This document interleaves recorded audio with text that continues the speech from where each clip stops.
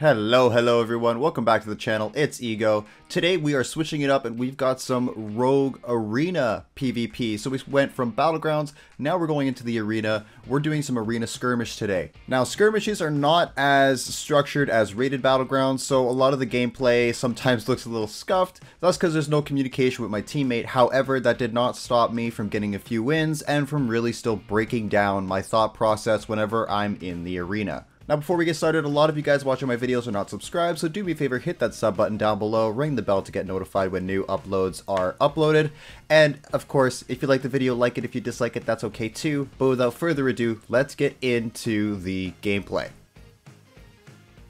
Alright, so we're going in, stealth, 5 seconds, it's opening the door. We're gonna honestly just pop sprint and we're gonna go with our DK. So it looks like that it's going to be Mage, Shadow Priest again. It's the same team that we just fought, so I'm going to go ahead and get a sap.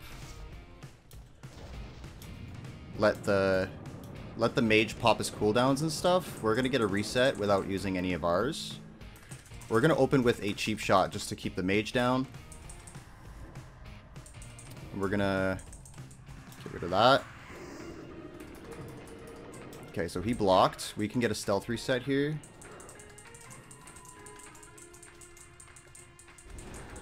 No, we can't. Okay.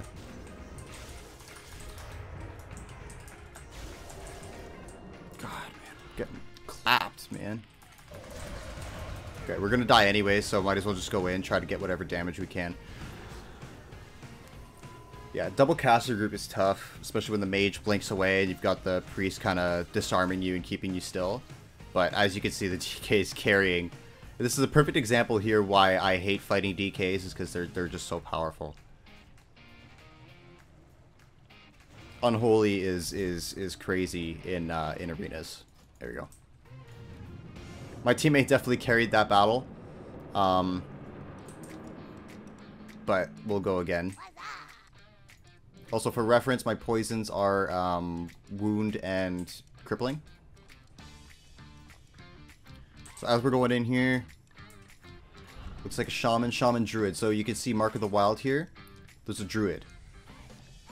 Okay, so they just got pumped out. He just popped all of his cooldowns. We're going to open up with a cheap shot on this guy. We're not going to go for a ambush. We're going to open with a cheap shot. Actually, I just hit my wrong button because we can get a kidney in. Okay, maybe I can get a quick blind. No, okay, you know what? Cyclone's fine. It's getting rid of his bleed damage. That's fine with me. I might be able to get a re-stealth. Yep.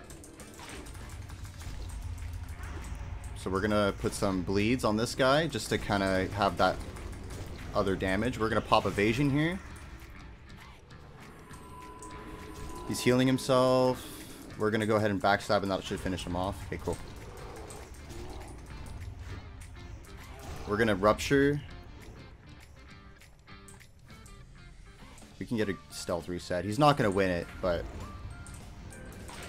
there we go. Cool. So much healer. It's so much easier when you have a healer.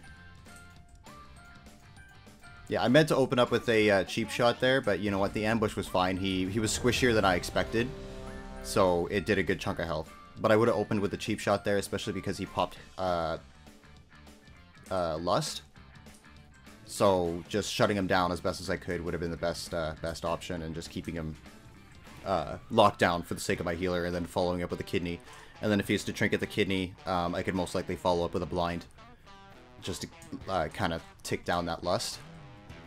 So we got the DK again. This guy's like probably geared to the teeth, isn't he? Oh yeah, yeah, he's full brutal, and he's got like, yeah, he's geared, that's for sure. So again, playing with a DK, honestly, they're going to be the main source of damage here. So I'm going to just try and lock down. If I see a healer, I'm going to take out that healer and I'm going to lock him down. Keep him stunned, sapped, whatever. And I'm going to work with the target for my Death Knight.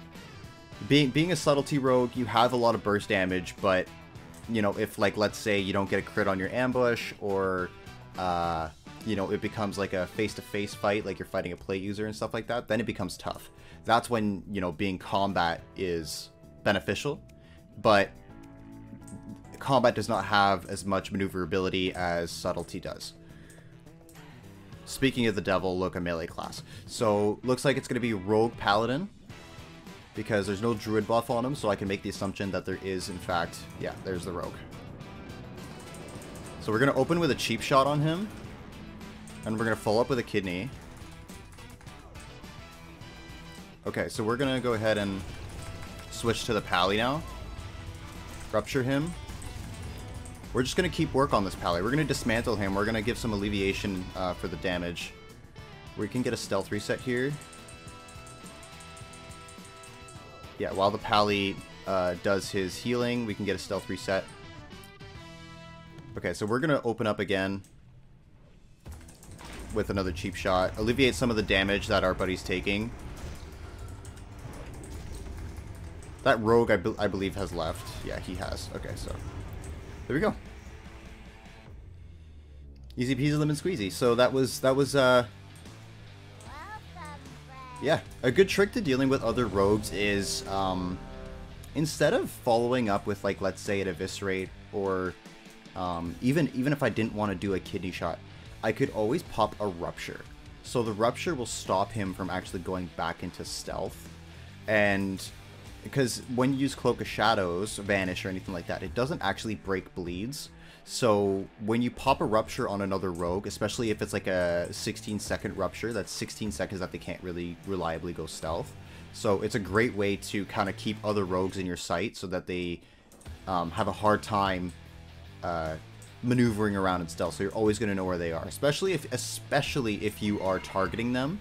It is a good idea, because then if they pop Vanish, it will break, so they can't necessarily run away from you.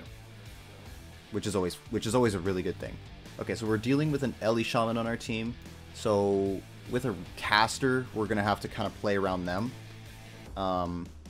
Get in there, get a sap, and see which target they kind of go for, especially because we're not in comms. Otherwise, you know, we would obviously discuss it and say, you know, who are we looking to go for. But we're gonna play around them. We're gonna kind of see where they position themselves, and we'll plan accordingly. We're gonna pop sprint right out of the gate, just so that I can at least get over there. Yeah, so it's a double melee comp, so I definitely want to pop sprint right out of the gate. I'm going to see if I can throw one of them off. Oh, he got me a Death and Decay. Okay, I'm going to Vanish reset right away. I'm not even going to bother. I'm not going to Shadow Step. I'm just going to go straight for a cheap shot and a Dismantle.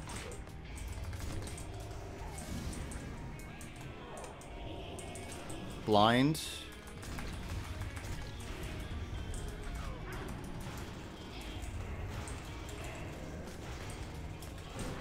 Yeah, I can't get out of that. Yeah, so unfortunately they were chasing that shaman like crazy. They were really pushing my shaman. I couldn't get a sap. That's my bad that I stepped in that Death and Decay, which it happens, right? It happens that you get taken out of stealth.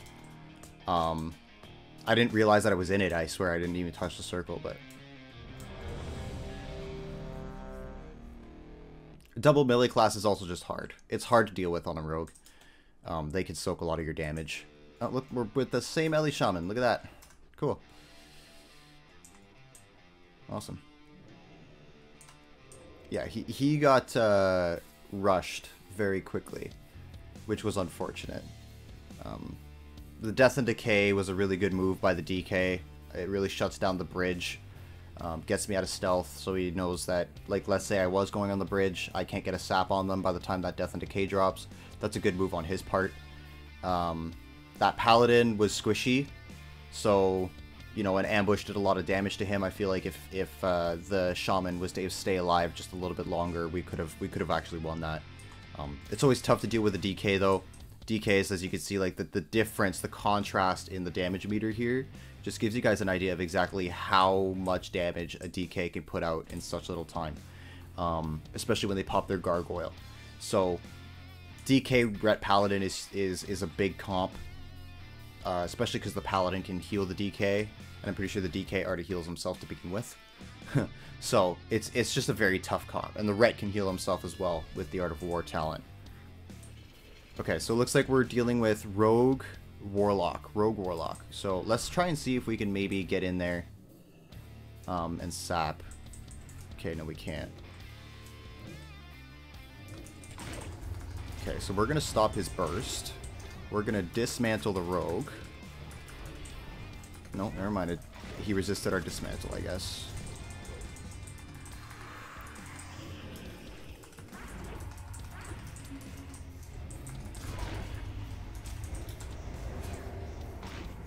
Alright, yeah, the curses broke our vanish, so we couldn't find the rogue. The rogue, I guess, resisted our dismantle. Which is unfortunate. Again, arena skirmishes are tough because there's no comms, right? You can't discuss targets, you can't call out CCs. This seems to be a... Okay, this is another Ellie Shaman. You can't call out CCs, so if I blind somebody, they'll break it, you know what I mean?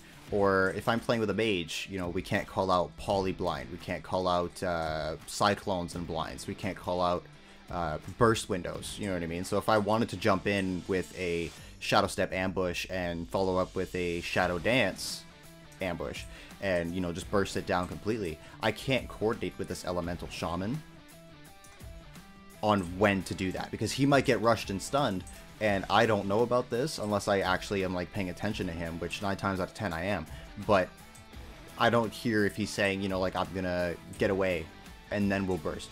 So that's the only thing I don't like about skirmishes. It's fun to at least still be in the arena and have that, you know, 2-on-2, 3-on-3, 5v5. It's nice to have that. But I'm so excited to kind of get back in doing actual teams in Wrath of the Lich King. I feel like that's going to be the fun part. Alright, so with this being another elemental shaman, what we're going to do is... see what we're dealing with. So again, shadow... Nope, that's a regular priest. Okay, so we're going to open on that regular priest. He's going to pop his cooldowns here. We're going to open up. Actually, we're going to... Yeah, we can't really do much. I knew he was going to... Quite possible I can get a re-stealth here. Yeah. I can't see him.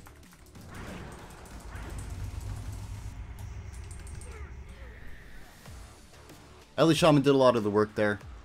I played that very poorly.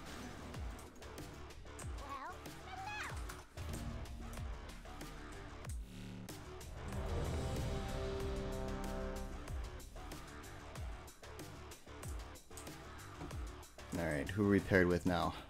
Again, same Ellie Shaman that Tauren there that we lost twice with.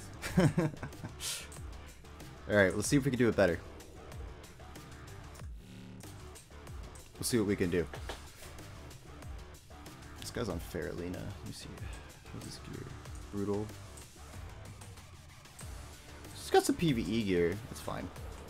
I've got PvE gear too, primarily my rings. Rings and boots. For the extra attack power and all that pizzazz. Alright, so kind of the same deal, but what we're going to do is we're going to sprint out. We're going to try and get to the boxes that we're looking at right now, because if somebody goes there, we can probably sap them behind the boxes and then open up on the other guy. Again, I'm not too sure who he wants to go for. You know, I unless he kind of puts it out there, but it's one of those, he's not stealth, I am, so if he selects a target, I kind of have to go with it, or otherwise, if I just jump out and select a target, you know, I don't like exposing myself before my teammate engages. Alright, so Druid. I think it might be double Druid or it's Druid Rogue. So we're going to just run around and kind of spam our sap macro. Try and find them. We're going to try and stay close to our shaman. Found the Druid. We're going to trinket. He popped his blind. Alright, let's see if I can maybe get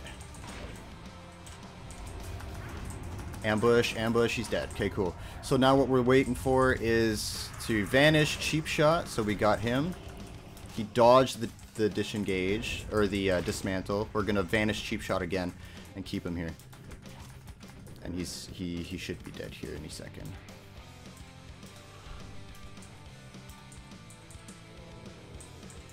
So we can try and fish him out. So on the druid, you can't sap him, so you're going to want to always open up with a cheap shot. And that druid was very squishy. So, okay, so he got me in a sap here. He found me first. Oh, huge. Huge. Our shaman is huge. Nice. If you made it to the end of the video, thank you so much. You're an absolute legend. As of the time of recording this video, we are almost at 600 subscribers, which is absolutely phenomenal. We were at like 500 a couple days ago, so it's amazing to see such growth on the channel, and it's a big motivator. So again, thank you so much, everyone. I hope you enjoyed this content. If you did, leave a comment down below. Like the video if you like it. If you dislike it, that's okay too. But you know what? I'm loving making this content, everyone. So if you like it, let me know. I will keep making it. And as always, everyone, I will see you in the next video.